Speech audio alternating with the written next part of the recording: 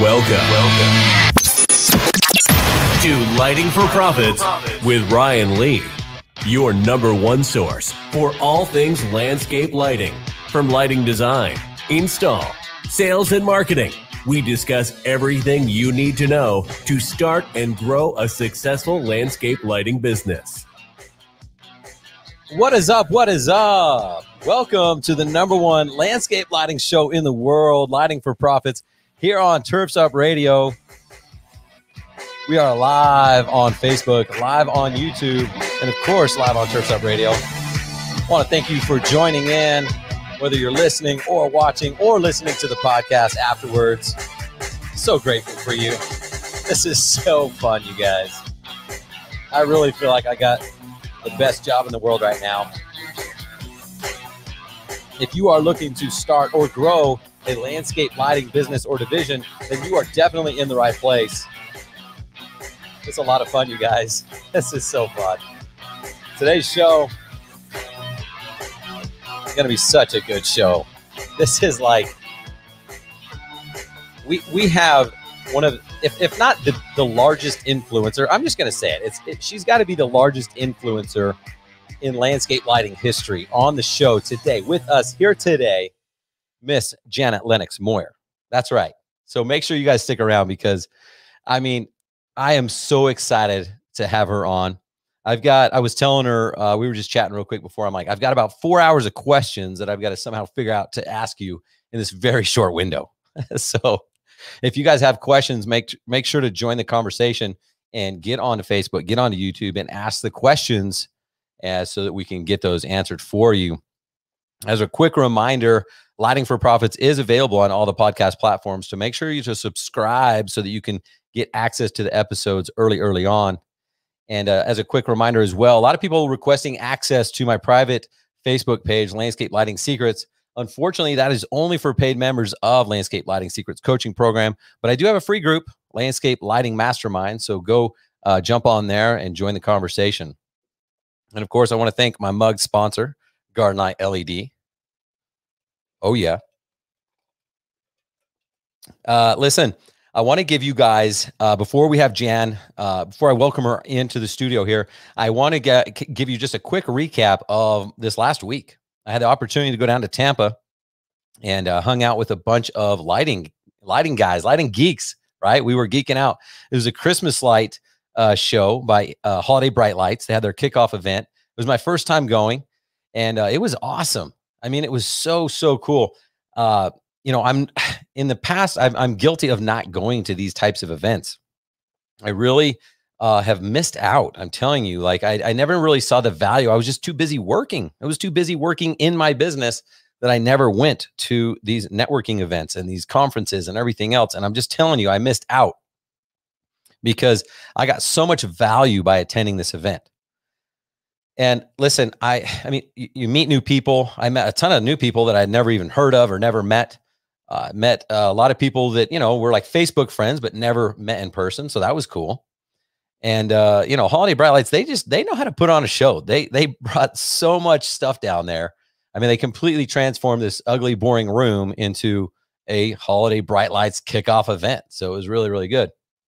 But, you know, I met a lot of people, and there was some people that reminded me of my old self. And I would ask them, how are things going? What'd you take away from the conference? How, you know, what's your favorite thing? And they're kind of like Debbie Downers, like, well, I didn't like this and I didn't like this. And I'm like, hey, I didn't ask you what you didn't like. I asked you what you did like.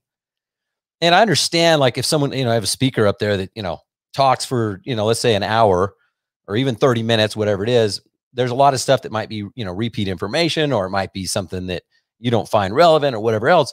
But I always encourage people to take one thing. Okay. Especially when I get up on stage, I'm like, listen, I'm going to talk about a lot of different stuff. Just take one thing that you can actually execute and implement on today.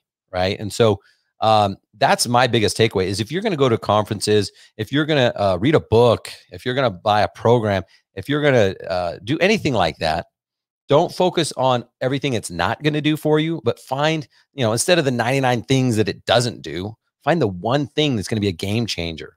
Find that one thing that's going to take you to the next level. Because I promise, with this conference, yeah, there was a lot of stuff that I was like, whatever. But there was huge takeaways. someone gets up there and talks for 20, 30 minutes.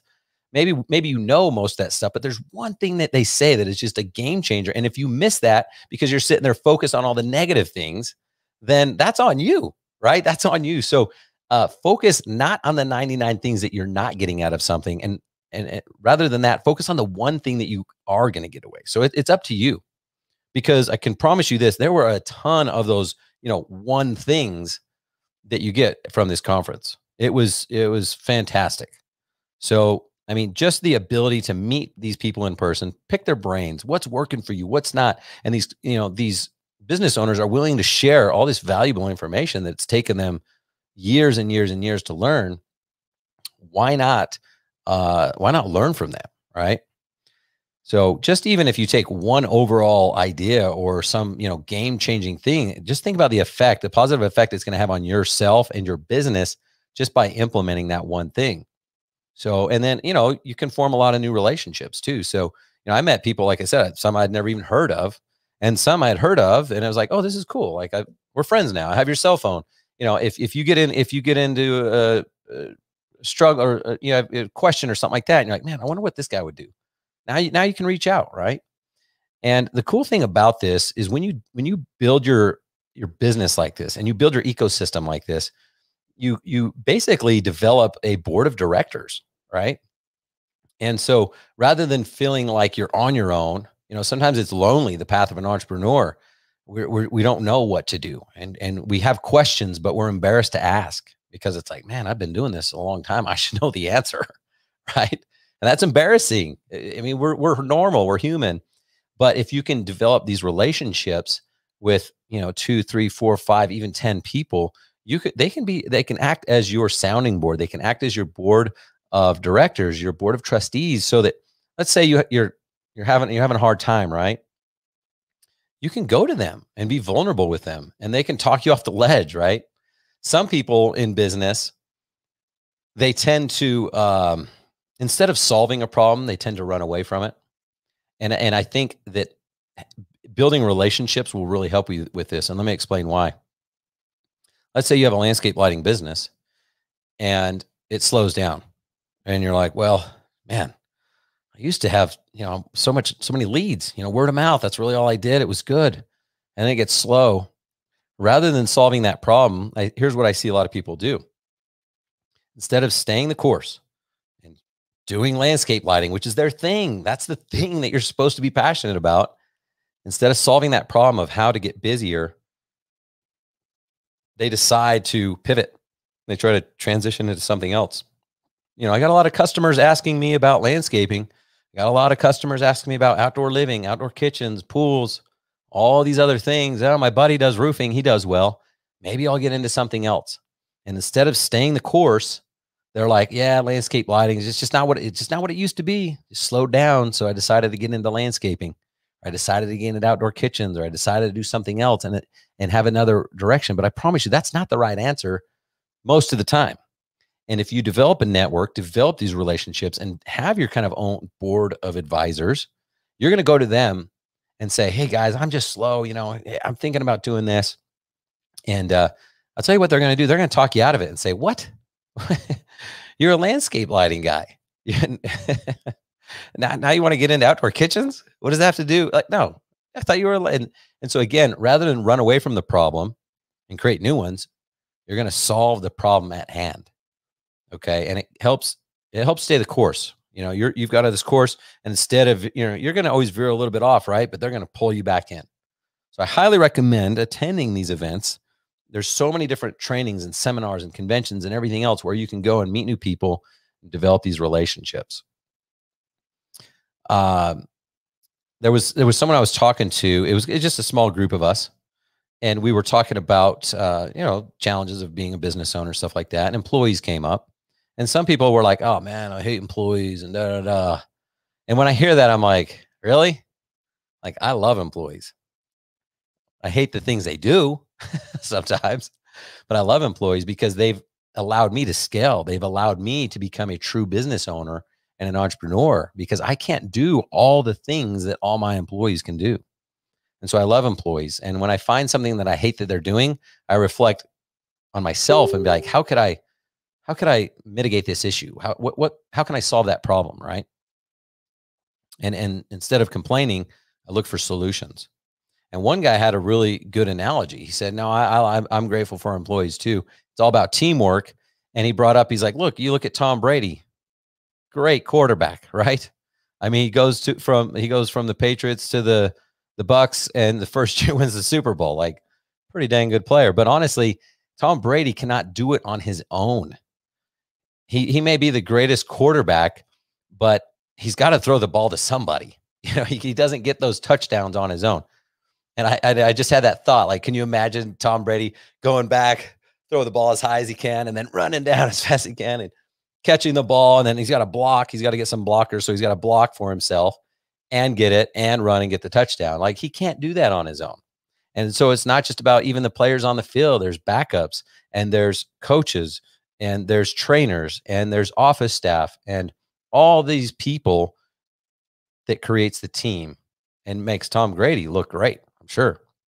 But he can't win on his own, and you can't win on your own. So you're going to need employees. You're going to need relationships. You're going to need other people to lean on, right? And that's one of the greatest things that I love about this show is that I get to have guests on, like Jan Moyer. She's coming on here in just literally a couple minutes, and you know, pick their brains and see, like, why do you do what you do, and how do you do it? And it's fascinating to have these people on here and to be able to have access to literally decades of experience. It's truly tremendous. So I hope you guys are enjoying this show. I hope you're enjoying the value that these guests are bringing, because it is phenomenal. Truly, truly phenomenal. All right. So I guess we're to that point. So what we're going to do is take a quick break.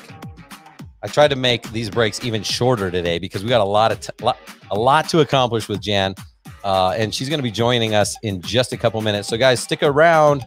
Lighting for Profits here on Turfs Up Radio. We'll be right back with the one, the only Miss Jan Moyer.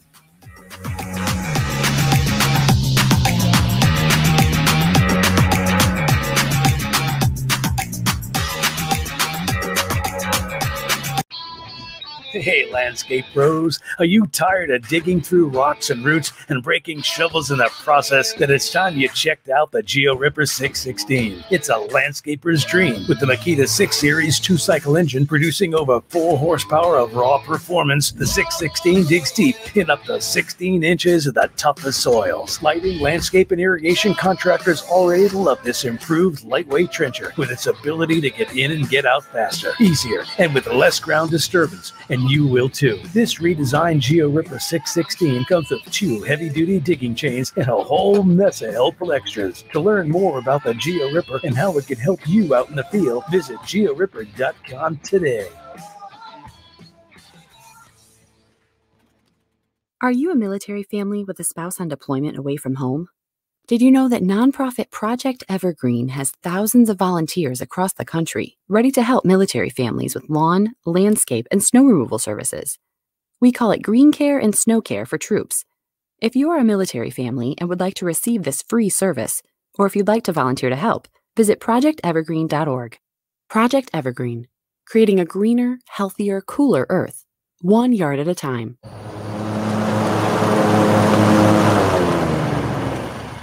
Isn't it nice when the weather cooperates and crews complete jobs on time and on budget? But weather can cause delays, and with paper route sheets, jobs get lost in the shuffle. That's why you need Aspire Crew Control scheduling software, an easy-to-use, flexible, and affordable solution that allows you to shift schedules with a single click. Try Aspire Crew Control for free at aspirecrewcontrol.com.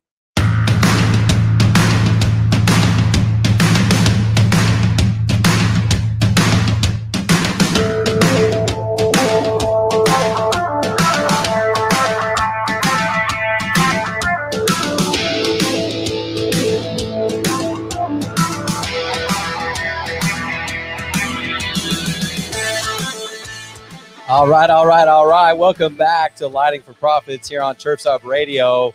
We are joined now. I want to welcome to the studio Miss Jan Moyer. How are you, Jan? Good. How are you? Oh, I'm doing much better now that I see you here with me. Thank you so much for inviting me to join you. Oh, honestly, it's my pleasure. And I want to tell everyone listening, this was a little bit of a risk on my end because I reached out to Jan a while ago and she said, yeah, I'd love to do it, but I've got jury duty the day before. And I was like, you know what, let's go with the risk. I'm just going to pray that she doesn't get selected. And I was pleasantly relieved when I got word this morning that you were not selected for jury duty. I was released. Well, thank you so much for being here. I am truly grateful for you to take time out of your day to be here. I'm fascinated about your story. You have been able to do something that most people talk about, but have been unable to do, which is really be a lighting designer and really, paint with light and all these other things. So let's get into that. How did you get into landscape lighting? Well, everything starts with an odd thing. And my odd thing is that when I was a teenager, some of my friends and I would play a street game where the first person to hide when a car was coming won. And I would look at the lights hitting the headlights of a car, hitting the overhead lines, and I would always win. And I never told anybody. So that was my first inkling about lighting. I never thought about lighting like most people don't. Then I was fortunate enough to be an exchange student for a summer, in Greece. And we went to a nighttime light show at the Acropolis. That was just amazing. And I just filed that in the back of my head and I went off to college. And I was fortunate enough to have to take, in my program, I had to take one class in lighting. And I'd never heard of anyone being in lighting. What is that? What does that mean? Right. I loved this class. And my senior year, I asked the professor if I could be his student helper. And so I got to do that. And this class always went to the General Electric Lighting Institute for a field trip. And when we were at the Lighting Institute, I asked Jim Jensen, the manager, if I could come and work there when I graduated. And he said, yep. So I called him in the following spring and I said, okay, I'm going to graduate in August. I'll be available in September. And he said, great, I've been holding the job for you. So imagine, for every day, I could sit in and listen to 8 or 10 lectures on lighting. And I could listen to the same lecture every day if I wanted to. I learned so much. And within a few months, the manager, Jim Jensen, asked me if I would please start teaching some of the classes. He would only let me teach students. So, and there were 2 ways that I did it. I would give a big lecture in the big auditorium. So I got to use all of GE's slides, and a lot of them were bad. So I learned about bad lighting as well as good lighting. And, there's always people that help you. So Jim Jensen helped me. And a man named Peter Shulko helped me put my first lecture together from the GE art department. And at this time, was this all interior lighting or was it exterior lighting as well? I started out doing all lighting, and at GE it was all lighting. But the other thing that I did, they had a big room that was set up with a bunch of interior spaces and a garden.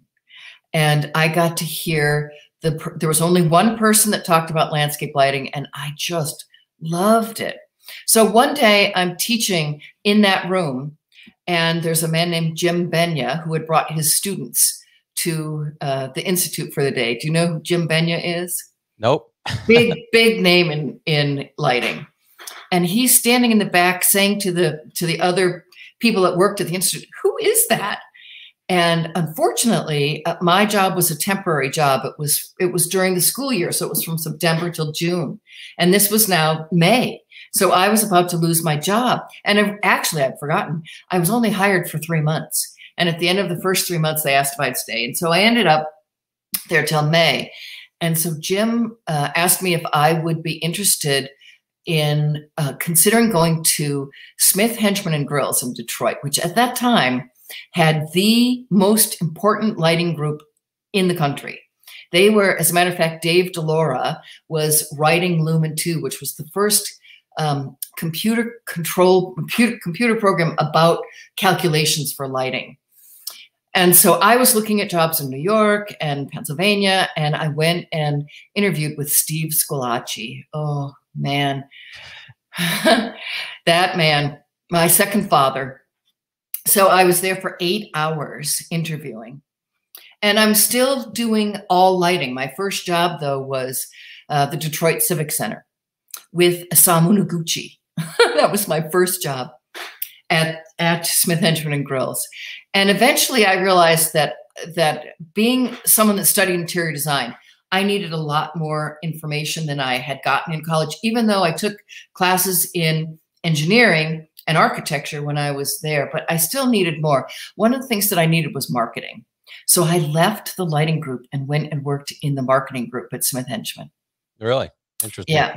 Yeah. So along the way, there were things that helped besides the pieces I've told you about so far. One of them was that I was selected as the representative for the state of Michigan to attend the ASID National Conference in Los Angeles, the summer between my junior year and my senior year.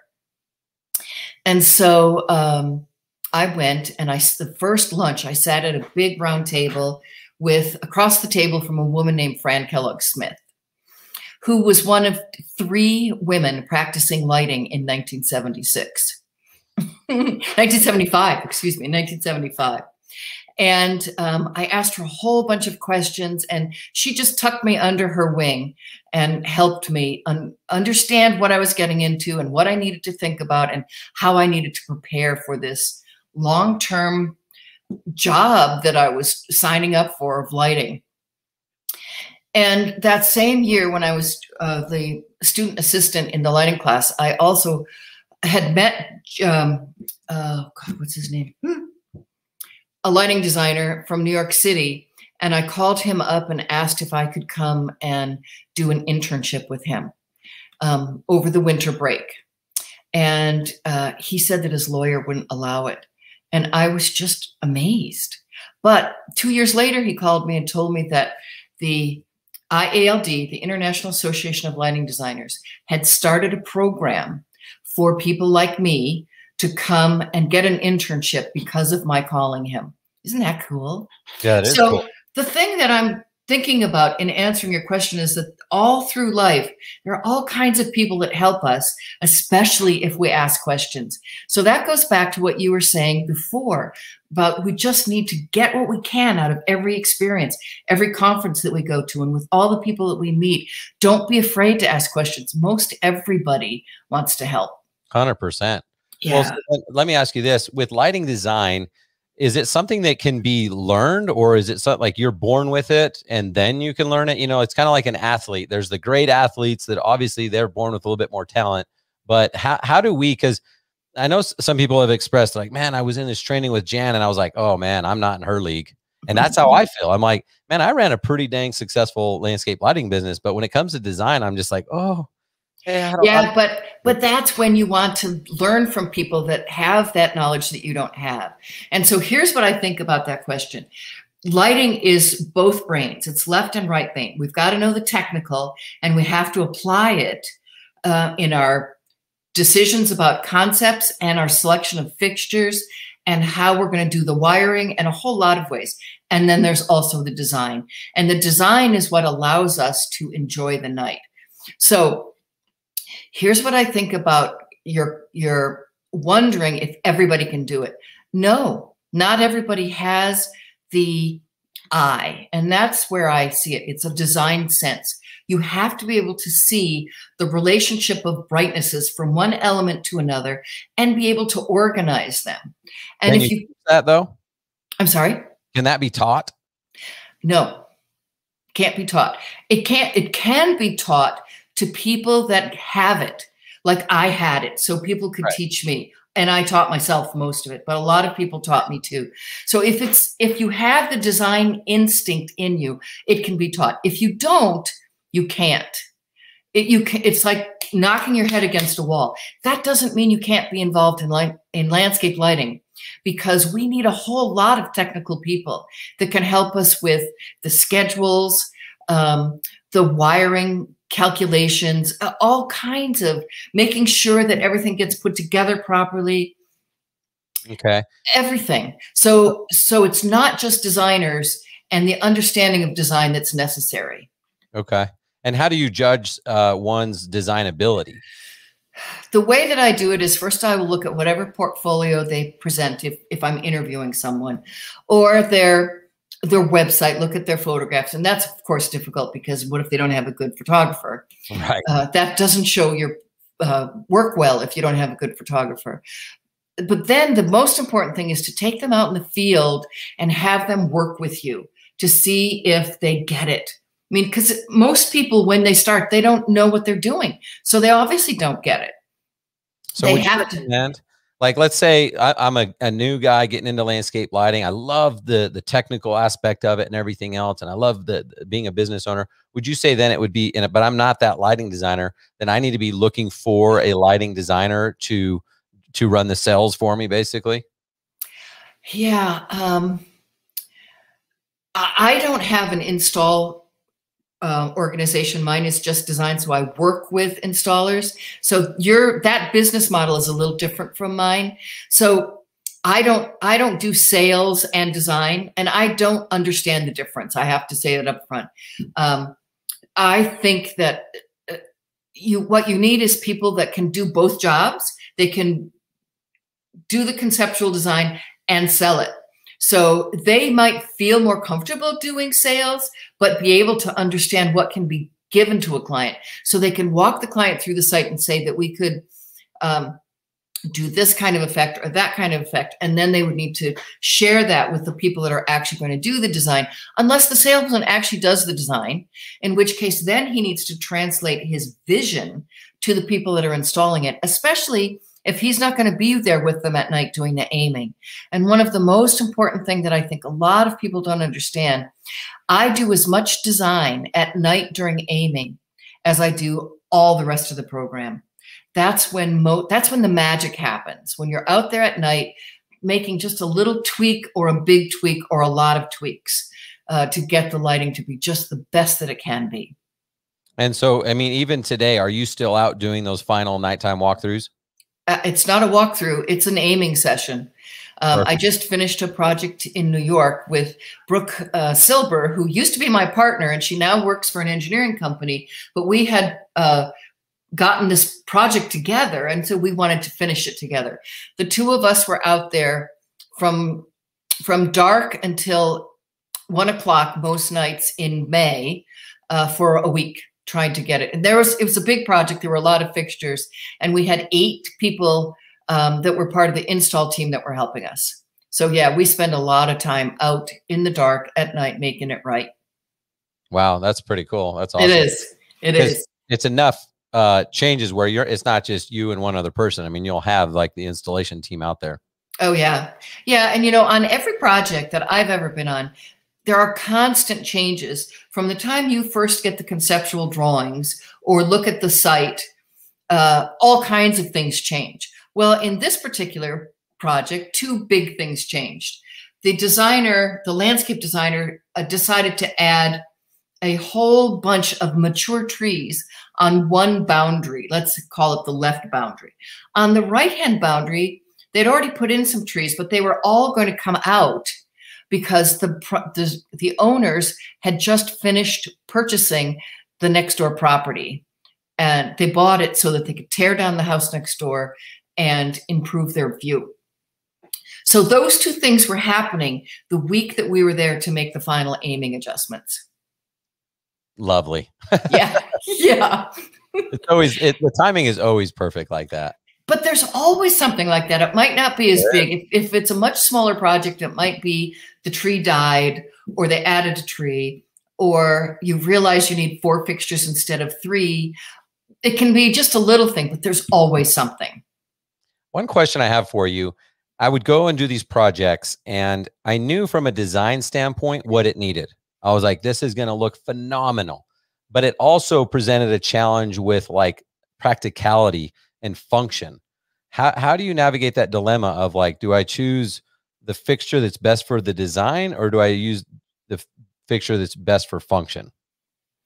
Well, that's an odd question to me, because I think if you choose the right fixture for the effect, it will be the right fixture. Now, a side part of that could be that some fixtures are more maintenance hogs than others. And so if you've got a situation, especially a commercial situation, where there just won't be the maintenance, then you have to scale back what you do with your design in order to not have it be, I think of landscape lighting projects as helicopters. The minute you turn on a helicopter, it's going to try and destroy itself. The minute you walk away from a landscape lighting project after you've done the aiming, something is constantly going wrong. So how can you limit that?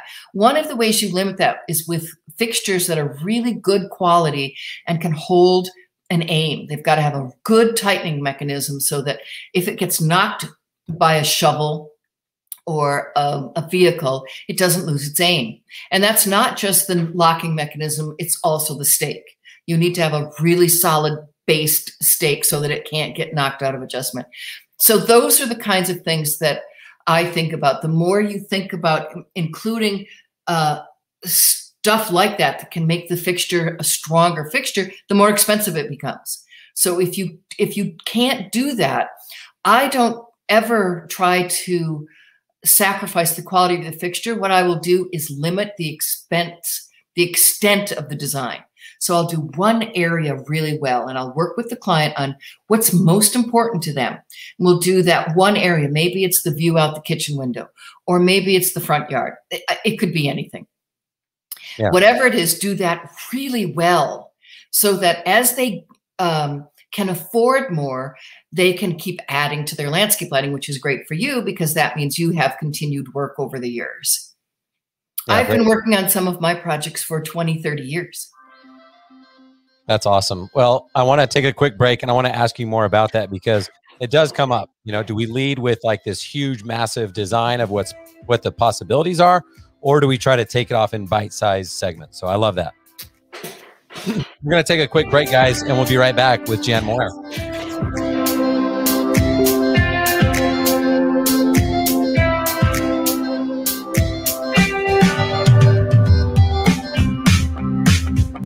We want to thank the lawn and landscape community for making GIE Plus Expo their place to reunite as an industry. Like a family reunion, thousands of dealers, landscape pros, and contractors return annually to network, share ideas, learn best practices, and make new friends. It all starts Wednesday, October 20th with the opening reception and continues into the night with free concerts in downtown Louisville.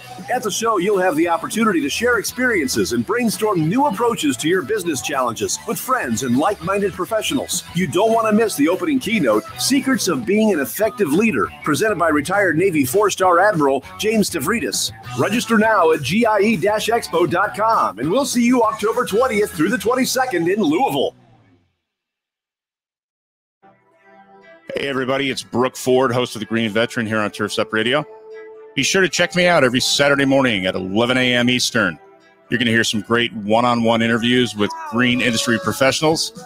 We're going to talk about best business practices, highlight innovative products, and also provide some insight into some new emerging technologies in the field.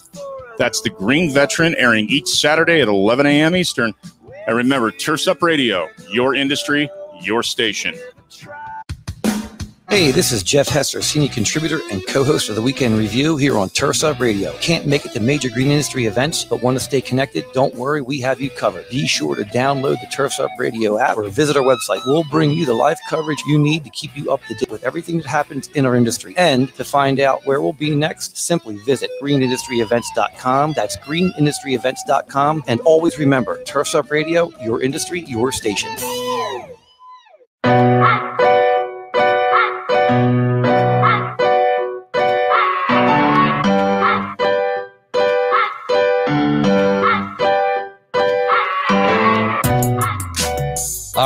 All right. Welcome back. I'm Ryan Lee, your host of Lighting for Profits here on Turf's Up Radio, and I'm joined with Miss Jan Moyer. So thank you again for being here. We were talking a little bit before the break about kind of how you break up the projects, but it actually led me to another question. You know, most people are not able to get to the point in their career where they Like we feel like we have to install it. Like how would we just go do a design? Like I don't think many people around the world have figured out how to truly become a landscape lighting designer. You know, like I would call me and my salespeople lighting designers, but we were doing it to install it ourselves. So how did you get to that point where you can just start charging for your designs and management of the project? Well, I have a terrible answer to that question. That's the way it's always been with me.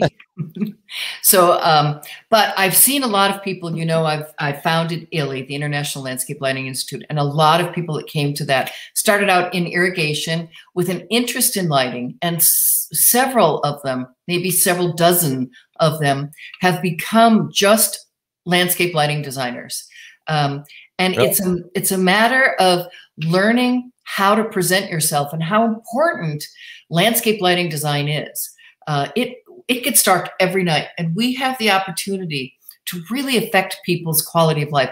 It became really clear during COVID when nobody went anywhere and we all stayed home.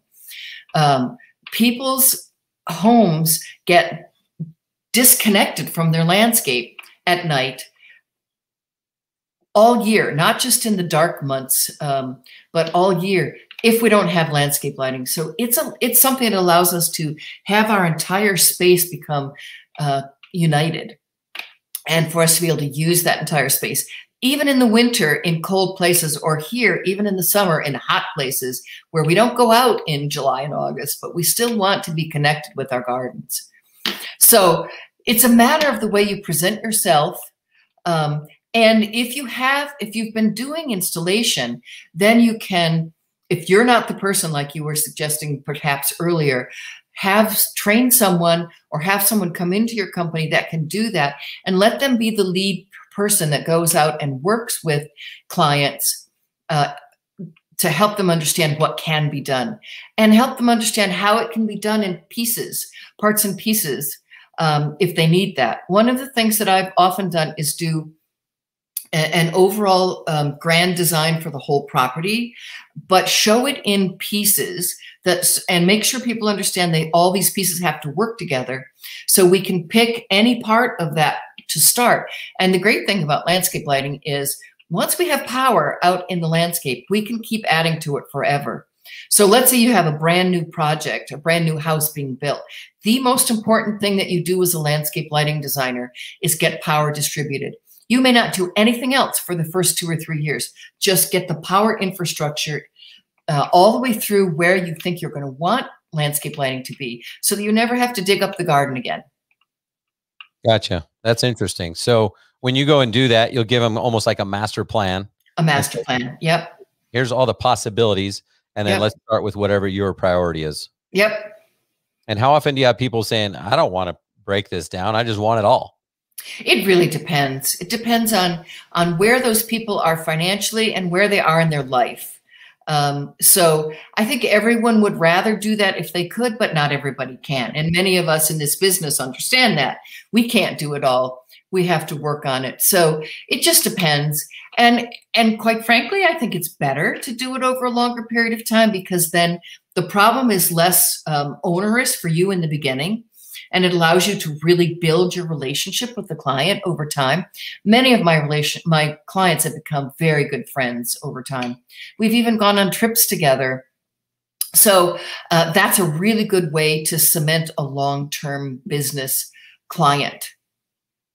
And yeah, I mean, you've done lighting designs all over the world, right? Like what's a location that people would be like, wow, I didn't know you did work there. Well, I'm working on a little farmhouse, in quotes, right now in Saudi Arabia. A little farmhouse in Saudi Arabia. Okay. Farmhouse, yeah. And I'm not doing the farmhouse, I'm doing the landscape lighting. And at one point, this is pretty funny, actually, the landscape architects just gave me the gardens right around the house. And I said, well, how does the owner get from the street to the front door? And they said, oh. So during COVID, they spent a year working on the landscaping from the street to the door. They found Roman ruins. They found caves. So the project's gotten a little bigger. Holy cow. Yeah. So I've done work everywhere. Well, not everywhere. A lot of places. And the thing is, for landscape lighting, I really believe in landscape lighting and how it affects our sanity. So if someone wants 2 fixtures put in, I will help them with 2 fixtures. I don't want to just do big projects. Big projects can be overwhelming sometimes. I did a 300-acre project, which was just the start of it. They kept adding more and more hundreds of acres. Wow. Back in the mid, between 2000 and 2010. And it was overwhelming working on that project. And I said to myself, I'm never going to do something that big again. Yeah, it takes up a lot of time. I've kind of gone back and forth myself over the years where it's like, man, it's always exciting to talk about them and stuff like that. But then it takes you away from helping out all these other people as well. So absolutely. And it takes you away from your house, especially if in this case, I lived in New York and the property was in Ohio. I spent weeks and weeks and weeks and weeks and weeks in Ohio during the day and at night, doing the design and doing the overseeing of the installation and the aiming. Yeah, very cool. Well, let's talk about, I know when I originally did the post, I was like doing some super secret ops on Jan. And I saw this article that was posted this last year. It said she'd been in the business, nearly 30 years. So that's what I posted. And she's like, this is my 45th year in the business. So yeah, 45 years is amazing. How have you seen the industry progress, like lighting design, I guess, specifically? The big thing that I've noticed in the beginning was that landscape architects didn't know about lighting. They still don't, but they also still don't. No, they still don't. I don't know a single landscape architecture program in this country that has a lighting class in it. But they also didn't know back then about lighting designers. So a big challenge was to get landscape architects to hire landscape lighting designers. Now they all do. So that was major for us. We also can get hired by the architect or the interior designer or the owner. I've been hired by the controls designer. So we can get hired by anybody. And it's really important that we have a good network throughout the industry and on our teams. But another thing that happened was this one you're going to love. I was doing lighting when there were no MR16 lamps. What? There were no MR16 lamps or the others. I mean, we used par 38s or we used par 36s. And that was literally it. Par 38s or par 36s. So did we have our hands tied behind our back? So in the mid 1980s, MR16 lamps started becoming available. And in the beginning, there was 2 lamps, BAB, well, which were the 2? Was it BAB and ESX? It was 2. I don't remember. And they cost like $20 each, which is what we now pay for LED lamps in the neighborhood. And that settled down after a while. We got a lot more lamps and settled down. So when I first started working on the 3rd edition of the landscape lighting book, I met with all of the chip manufacturers and the packagers to find out when was when was the introduction of LED going to settle down. And this was in 2010. And they said 10 to 20 years. So we're 11 years into that and it's not settling down. Well, that's bizarre. Nothing has ever taken this long to settle down. So we're just in a brave new world. And as we all know, there are good things and bad things about LED. Can I talk about a couple of what I think are the really good things about LED for a minute? What if I say no? Okay. I'm just kidding. No, I would love to hear it. Okay. So I think one of the best things about LED is it saves us so much energy. It saves us between 70 to 90% of the energy that we used to put in. So anybody that's working on an existing project, you've got so much flexibility. You can do anything.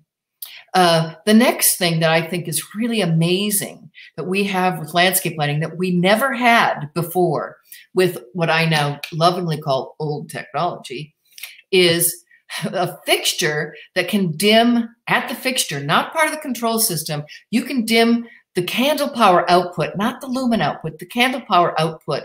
It includes the lumen output, of course, of that fixture individually from every other fixture and really get exactly the effect that you want.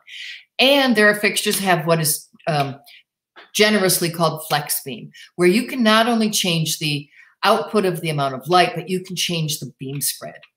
That is something we never had. And we were working on that in this project in New York. And it saved us so much time in the aiming. And it's going to save us so much time in the future because we can continue as the garden grows, and gardens continually evolve. Trees grow, things get added and deleted. So lighting has to be continually looked at over time.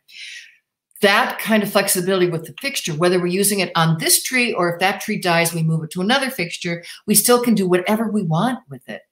So would you say then it's the design techniques and concept have stayed pretty much the same, but the tools that we have available to us have just changed? Nothing has changed in design. It's all the same. It's just the tools and the color. You know, one of the big differences between our old technologies, typically halogen, but we didn't always use halogen. We might use metal halide. Some people even used high pressure sodium, believe it or not, or mercury vapor. But typically the difference between halogen and LED is that LED lamps, whether it's integral modules or replacement lamps, start with a bright blue basis. And so the color is always going to be different than what we were used to before. We're at the point where some people may not have ever used halogen, so they may not care. Yeah. But the big difference is that it makes the color of the plant material look so much more vivid. And that's just beautiful. So we've got a lot better color when we're using the right color. And that's a big question because before we didn't get to choose what color. Now we can choose from anywhere between 1900 and 3000 or 3500. I won't go any higher than that. Gotcha. Yeah, no, it's cool. You're right. I mean, now it's interesting to just hear, I guess, how the design principles haven't really changed too much. But like you said, we can control the candle power, the beam spread, we can control the color temperature at the fixture. So it's really kind of cool. So, all right, guys, I have made the executive decision to let Jan Moyer stay on longer because we still have even more to talk about. So, and I've tasked her to leave us with the lighting tip of the week this week. So, Jan, you've got like 2 minutes to come up with that in your head. Okay. I've decided. Okay, cool. All right, guys, stick around. We're going to be right back and we're going to finish up this episode of Lighting for Profits on Turf's Up Radio with Jan Moyer. We'll be right back.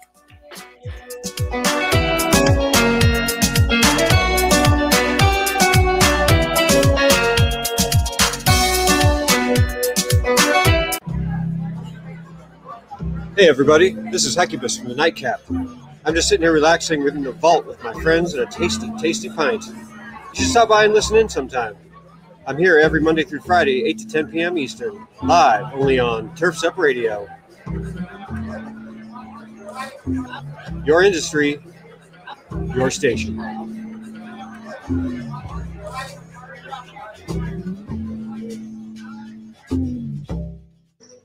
Attention all pros. When you leave a deal with your clients, don't leave money on the table. Join Turf's Up Nation today and partner with pros all across the country who can help you make more money for services that are related to your project. Landscapers need plumbers, and pool installers need hardscapers, and every combination in between. Turf's Up Nation is free. Your information is secure, and you will be connected with other pros in the industry that want to do business with you. Not to mention property owners who need help with just about everything. If you think your clients don't need you and the connections you have, think again. Join turfsupnation.com today and start putting more money in your pocket for services you never knew you could. To sign up for this free service, go to turfsupnation.com.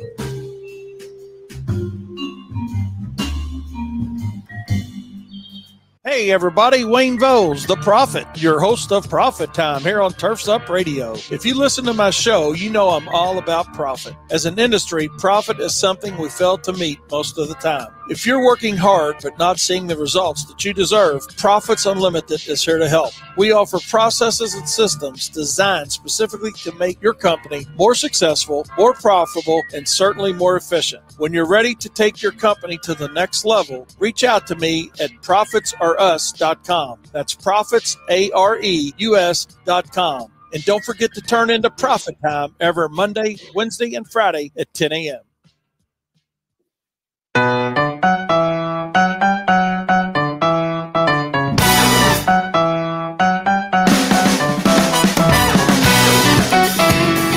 All right. Guys, having a good time here on Lighting for Profits. I've only done this one other time, but I just knew that we were going to have so many questions for Jan that I really wanted to maximize the time we have with her. So thank you for staying late with us, Jan. Thank you. So you've written books, you've created organizations. I mean, who creates organizations? You've created organizations, trainings, all sorts of stuff. When did you know you were on to something new? Like you've shaped this industry so much, it's just insane. So when did you know you were on to something that was fresh? Well, it was about back in 1988 or 89. I had this little voice in the back of my head that said I had all this information and I needed to share it. And I was like, I don't want to write a book. What are you talking about?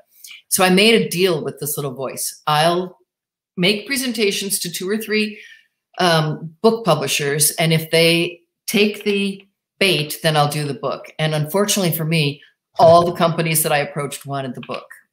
So that's how it happened.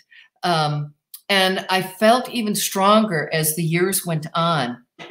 The landscape lighting book has so much technical information in it and so much design information. I use it as a reference because I'm getting so old. But going on in years, I realized it's not just book learning. You know, if you want to learn to paddle a canoe, you've got to get in the canoe. So that's when I realized that I had to start ILLI, the International Landscape Lighting Institute. And I didn't come up with the idea all on my own. I was teaching a class at UC Berkeley first and at Rutgers at the same time, and then at the Lighting Research Center in New York. And I met a man named, John Tremaine, who owns Qtran, transformer manufacturer. And he was the one that pushed me into starting ILLI. And, you know, sometimes I thank him and sometimes I don't. Right.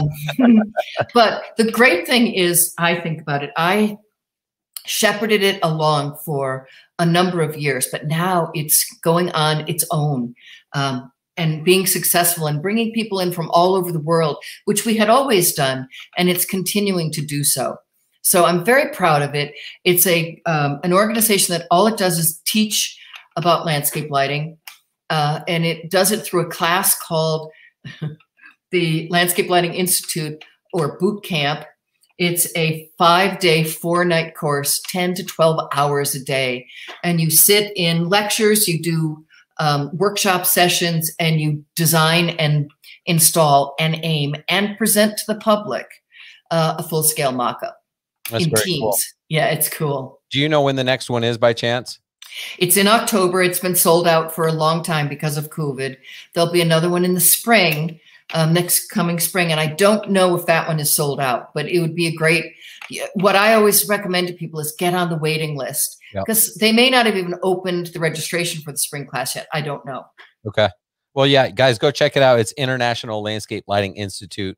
And I mean, you're not going to find a better, more inclusive lighting design training. I mean, you can ask me questions like, what light should I put here, this, that, and the other. That's very basic, right? I mean, this is very, very detailed, hands-on, like you said, get in the canoe and learn to paddle type course. So that's very, very cool.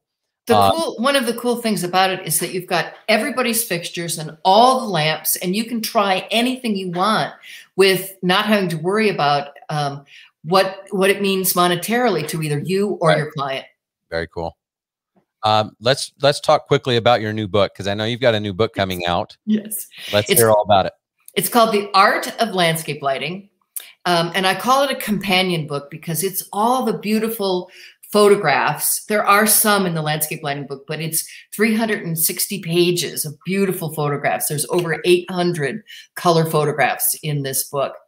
And I think of it as an inspiration. It can be an inspiration for all of us in the industry, and it can be something that you can show to clients to say, look at this idea for your whatever area in your garden. And it will be coming out sometime this fall. Awesome. I'm excited to have that. So I know it doesn't have like a published date quite yet. So maybe we'll have you back on. Please. That would be good. That would be cool. And we could show pictures and pictures and pictures. I like it. I like it. Me too. Do you have a lighting tip of the week that you want to share with us? Yep. Where I start with in my thinking, no matter how big or how small the project is with downlighting. either fixtures that I'm going to mount in a tree, a structure, or, you know, just up in the air somewhere with using a sky hook. But the reason I start with downlighting is because it's what we're used to. We have accommodated to that through the sunlight that we see every day. So what it does for us is it makes the space look natural. It makes it look usable, and it lights the ground plane. And the great thing about having as much downlighting as you can, and obviously you have to have both uplighting and downlighting and path lights and below grade fixtures and water fixtures and everything. But the amount of downlighting that you can do limits your maintenance, because there's essentially no maintenance with fixtures that are mounted in structures or trees. You may have to cut out some branches and trees over a while, but there are people that go up in the trees to maintain the trees, and they can do whatever maintenance needs to be done in the fixtures. You might have to work with them to understand how, which you will need to do to help them understand how to put the fixtures in the tree in the first place, and help train their eye to help you do the aiming as you're doing that during the day to try and get it right, and then at night if you need to fix it at all. That was awesome. That was way better than any lighting tip of the week I was going to come up for this week. So thank you for taking over. No, you're welcome. Anytime. And I can see that a few of my buddies have been watching this or listening to this, and some of them have appreciated that too. Yeah, no, they're chiming in. Mike, you know, Jeremy's saying mic drop, you know. Yes, that was sweet, Jeremy. Thank you. James loves it. Joe. James, haven't seen you in a while. Mark, I haven't seen you in a while. So a couple of these questions were from Mark. So Mark chimed in and wanted to hear a couple of things. So hopefully Mark is a good guy. He knows what he's doing. So let me ask you, I guess my last question is, what would you, is there something that you would tell your younger self that you wish maybe you would have done differently or sooner or later or something like that? This may not apply to everybody, but if it does apply, it's really important. You need to set your boundaries. I was not good at setting boundaries, and I was working till sun up some days. Clients would call me all day, every day, all night, all weekend. You've got to set your boundaries so that you can have a life. You need to have a life while you're doing this. Great advice. Sheesh.